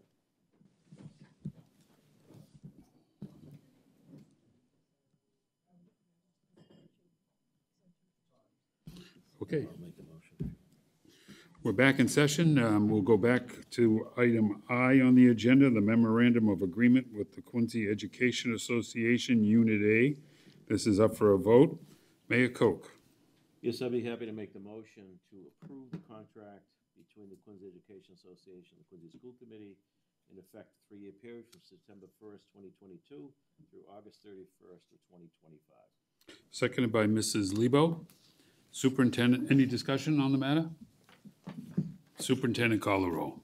Mr. Begoli? Yes. Mrs. Cahill? Yes. Mr. Gattro? Yes. Mrs. Hubley? Yes. Mrs. Lebo? Yes. Mrs. Santoro? Yes. And Mayor Koch? Yes. Thank you all. Item 6, additional business. I don't see any at this time. Item 7, communications. Upcoming school committee meetings, May 3rd, and notice the change. This will be in the Great Hall at the Historic City Hall. This is to accommodate the recognition of graduating National Honor Society students. May 17th, we'll be back here, as well as June 14th at 6:30 in Cottington.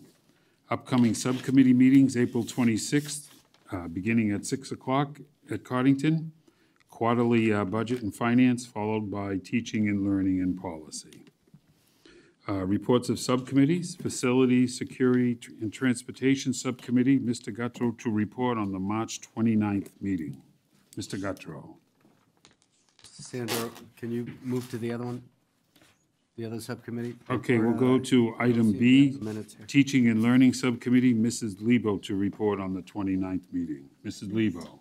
Thank you, Mr. Santori. Yes, we met at the Teaching and Learning Subcommittee meeting that on the 29th, and we had 3 items on our agenda. The first was the partnership with the Museum of Science, which we heard a little bit about from the superintendent this evening, and that it includes PD and curriculum units for grades 3 through 5, and will be in place next year, and it's aligned with the mass frameworks. The second item was the State Seal of Biliteracy, which was an incredible presentation by Heather Wojak. This is a new thing that school districts can offer for students who are biliteral? That's the word, I guess. Who have biliteracy. And we were expecting that maybe 10 of our students would be able to take this test, and it turns out that 82 students have signed up to take the test on April 10th in 16 different languages, and 3 students are testing in 2 languages. So not only will they have passed their ELA MCAS with a significant score, but they would have to score on these language assessment tests to get a seal of biliteracy. So it's really an incredible thing. And the last thing we heard about was from Academic Programs Director Larry Taglieri. He reviewed the partnership with the Quincy Arts Association, and it includes a lot of support for Quincy school-based art shows with the financial support of Dan and Jessica Meyer, who have been working with us and with our schools for a while. And they'll be working on murals to take place during Quincy 400 and also to celebrate Quincy Gallery in the fall of, their work will be at the Quincy Gallery in the fall of 2023. And these minutes are on the website. Let's go to item C, policy, Mr. Bergoli. The policy subcommittee meeting met on March 29th, and we reviewed a revised version of the proposed 2023-24 Quincy Public Schools year calendar. Ms. Owens noted this version was redesigned to incorporate information about major religious and cultural holidays that staff would be encouraged to avoid when scheduling project due dates, assessments, field trips, athletics, and other activities. Ms. Owens suggested adding Kwanzaa, even though it typically falls during the December vacation week. Mr. Santoro will not vote in favor of this proposed calendar since Lunar New Year is not being recognized as a no-school day. He requested that someone make a motion at the full school committee meeting to recognize Monday, February 12th, 2024 as a no-school day. Mr. Guttrow made a motion to move the 2023-2024 school year calendar as amended to include Kwanzaa to the full school committee. Ms. Hubly seconded the motion. Ms. Bergol then introduced the revision of school committee policy book, section 5.2.3, emergency closings. The suggested edits are being to bring the written policy in line with current practice. A motion by Mr. Guttrow, and Ms. Hubly seconded, these full minutes are online. Thank you, Mr. Bergoli. Mr. Guttrow, Facilities and Security and Transportation Subcommittee. On March 29th, we also had a Facility Security Transportation Subcommittee meeting. The highlight was Mr. Hines, Commissioner Hines, the head of public buildings. There were 3 items on the agenda. The first was an update on the DeChrist Farrell Learning Center, at which he shared architects' renderings of the building exterior, parking, playground, safety enhancements, and so forth. He also shared interior photos. Second item that he talked about was an update on projects and process around the Massachusetts School Building Authority for the Accelerated Repair Program. The city having 3 projects, Montclair for a partial roof replacement and possible parapet and wall repointing, Wollaston School for a partial roof replacement, both anticipated in the summer 2024. Parker also will receive a new boiler room, all fixtures, components by the summer of 2025, and MSB assigned the owner's project manager. Also, MSBA core project for the Squantum Elementary School. They announced the OPM for the site, and The designer selection process is underway. There were 3 strong responses for the RFP. And Vice Chair, the Superintendent, and Commissioner Hines will review the submissions, I believe this week. And Commissioner Hines also reviewed with the subcommittee the facilities needs that were included in the school improvement plans that we all looked at many months ago. Long story short, he indicated that all of the requests that were in the school improvement plans for capital projects will be included in his submission for the capital improvement plan, which will go before the city council for a vote. This too will be posted on the school committee website if anybody wants to read the detailed minutes. Thank you. On a motion of Mrs. Cahill, seconded by Mr. Guttrow, we adjourn. All those in favor? Opposed? And the ayes have it. Thanks, everybody.